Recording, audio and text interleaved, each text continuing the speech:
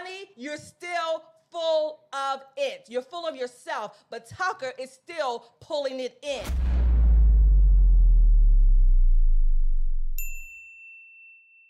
You respond to it. So take a look at this. This is from actually today. They're a quick take on what they said. He lost those people so much money that I don't think it's that they suddenly had a moral compass and said, oh my goodness, he's saying these racist and misogynist things and he's doing these false flag documentaries and we've got to get rid of him. He cost them too much money.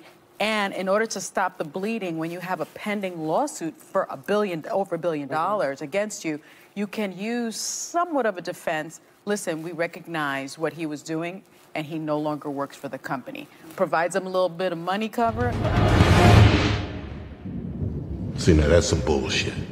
I have a question for you. Why are other people who also said that the Dominion voting machines were corrupted, why are they still working there? They shouldn't be working there. My understanding, though, is that the feeling by Dominion's lawyers was that their behavior was not as egregious.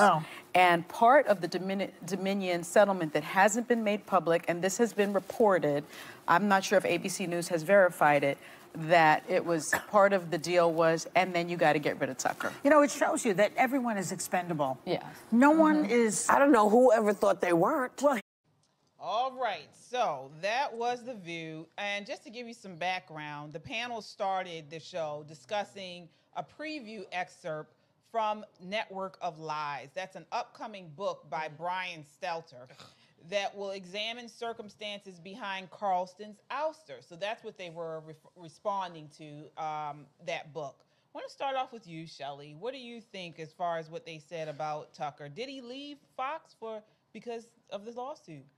We were talking about that before. It's possible that played maybe a significant role in having him removed from Fox. But let me say this about Tucker and The View.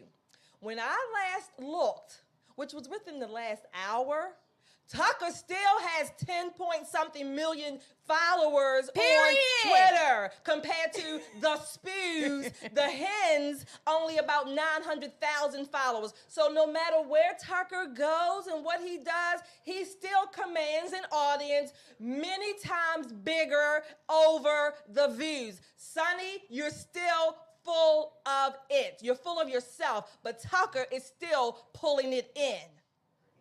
Yeah, you're right. I want to get your thoughts on this, Crystal. You know, they're saying that, you know, Tucker was fired due to this Fox Dominion lawsuit. Pretty much they're trashing him. What are your thoughts? We have to understand that this is a concerted effort. Like, stay on script, stay on cue. Don't look at Tucker's millions of views. Don't look at his show. Tear him down and make him not popular. But the fact of the matter is, Tucker will always be a voice of reason. I mean, he'll always be a voice that people listen to, because you know what he does, you guys, that y'all don't know how to do? He tells the truth. Exactly. Oh my God. Exactly. Who thought it would be so simple that he tells the truth? But you know what they're trying to do? The same thing that we talked about last time is, and I think in the clip she was like, Tucker, what used to be so well respected. Oh, now Tucker's crazy. No, he's still respected. He's crazy. Everybody, no one listens to Tucker. Don't listen. And it's really just dog whistling to try to get their viewers to think less of him, but nobody does. Yeah. And I want to read a quote from Tucker. After the firing, he says, the best you can hope for in the news business at this point is the freedom to tell the fullest truth that you can. But there are always limits. And you know that if you bump up against those limits often enough, you will be fired for it. That's not a guess. It's guaranteed. And that's exactly what happened. Just like she might be fired because on that clip, she said something about ABC didn't verify something. Yeah, I heard so that she too. might be, who knows? She might be suspended, whatever. But again, Tucker still has credibility. He's telling the truth. And even if the lawsuit played a role, which I think it does, because I always say follow the money. So the money is a big factor. However, the fact that Tucker has been, I guess, transitioning or transforming informing his thinking about things, maybe going back and looking at the lies that people like the hens on The View have been telling, and that whole scamdemic. He's been breaking it down, bringing in some counter views. Remember when we were censored? Right? Yeah. For telling, just even bringing up a question that we have, right? Maybe we were just asking, well, why are we doing this? Why is this mandated? You know, we would censor conservatives by and large. Tucker has been telling the truth, bringing out the truth, like the government, you know, colluding with Facebook and Twitter. Thankfully, January Elon 6th. Musk has bought it, even at a discount and maybe a loss to himself, but he's taking that risk so that truth and other voices are in the marketplace, and it's not the government's responsibility to censor out who it wants, when it wants, because somebody may not be saying the right thing. Get a fucking grip. Yeah, yeah. Yeah, and I think like you mentioned. E wins. Flawless victory. Fatality.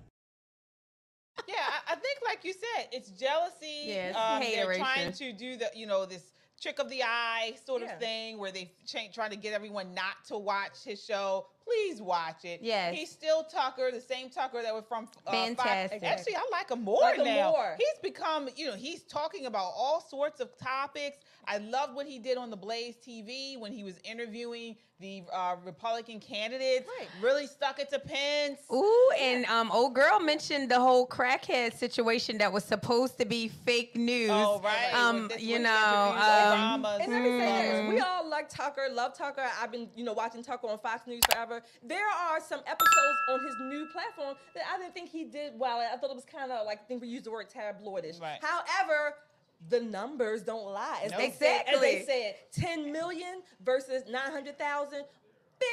Big, like Julia Roberts says on Pretty Woman. Big. Yes. Big mistake. Big. Huge. Yeah, right. don't worry about Tucker. Tucker good, okay? That's all we have to say is Tucker He doesn't good. even have to do this. He doesn't even have to work. They even tried to bring his wife. I know. They tried to bash his wife. They don't even know this woman. No. The nerve of them. They just like, you know what? I'm going to say the C word. They're cunts. Shelly. Well, and not only that, but right after he was fired, his primetime show at 8 p.m. regularly drew over 3 million viewers on Fox.